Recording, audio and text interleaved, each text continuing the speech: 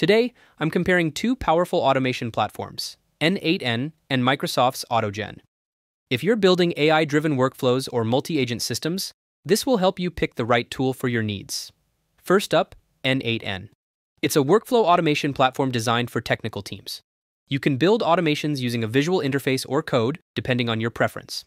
It supports over 500 integrations, allowing you to connect various apps and services seamlessly.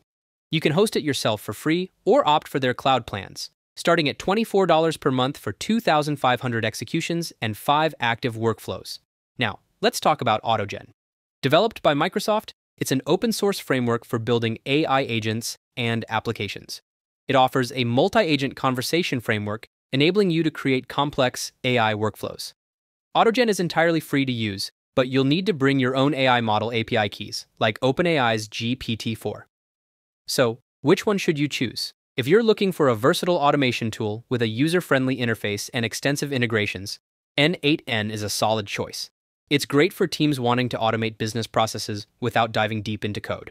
On the other hand, if you're a developer aiming to build sophisticated AI agents and workflows, AutoGen provides the flexibility and power you need, especially if you're comfortable setting up your own AI models.